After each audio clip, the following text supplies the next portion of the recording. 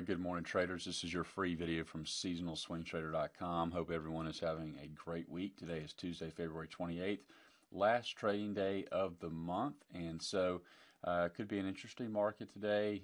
We are a little frothy, extended to the upside. However, most of our seasonals, both the broader market indices and the individual stocks that make up the indices, are still pointing higher. We've got several markets still pointing higher, looking to the upside. So what we will try to do is take the ones that have been a little less valued, a little bit more beaten down, and see if we can capture those and take a ride on the seasonal uptrend. So this morning we're taking a look at BBBY, Bed Bath & Beyond.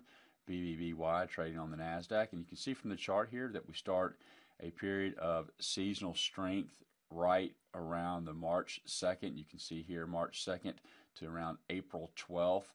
We've got historically a 10 out of 10 years historically positive for an average gain of 10.3% with no drawdown and a cumulative gain over those 10 years of 45.5%. So that's pretty strong here. You will want to note, however, we've got earnings right in the middle or actually towards the end of the seasonal trend around the April 5th mark, and you can see the seasonal trade calls for an exit around April 12th. So we should be able to skin enough meat off this before earnings. As always, we'll want to probably exit before earnings, so just keep that in mind. If we take a look over at the chart, you can see that we've been down massively since the December 2016 highs back here from the 48 level. We've come all the way down to the 39, 38 level, so we'll call it $10 or so. Didn't quite come and take out these lows that were made in December.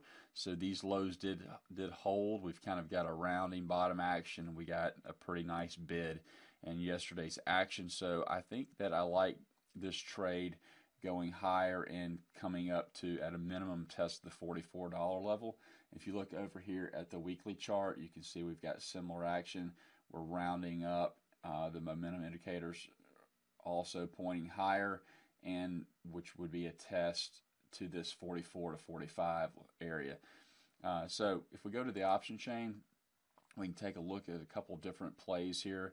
I'm looking out here at the April 52 strikes, and on the put side, I'm looking at a couple put spreads, perhaps either the 42.5 40 put spread for about $1.10 or so. Now this is all pre-market, so we'll need to see where we open up. But about $1.10 or $110 a contract on the 42.5 40 puts, or if you want to go out a little bit further out of the money for less premium, a little bit higher risk, is the 40.37.5. So we can sell the 40.37.5 and get about 60 cents a contract. And where does that put us on the charts here? The 40s will take us right about here underneath some of this support. I think if we took out these lows, we might want to bail the trade, and if we start taking out these lows, we definitely want to bail the trade.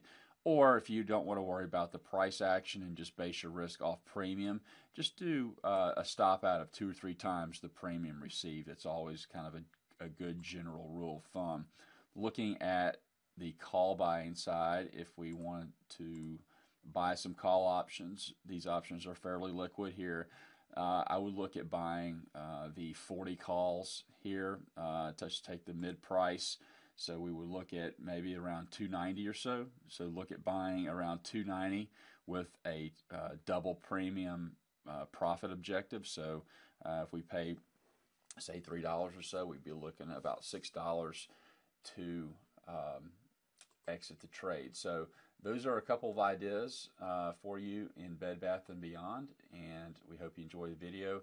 Please be sure to like us on YouTube, share us on Facebook. If you have any questions, send us an email to support@seasonalswingtrader.com. Have a great day.